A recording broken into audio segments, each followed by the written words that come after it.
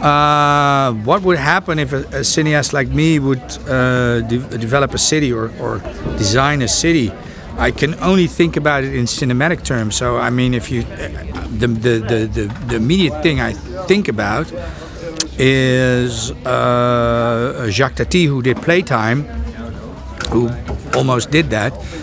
And that is very challenging. That's a very good idea. But I mean, like a real city to do that, I would shy away from that, because it's something I have too much respect for architects to think that I could do something which remotely comes close to what they do. But I would like to do a movie in which I could design a city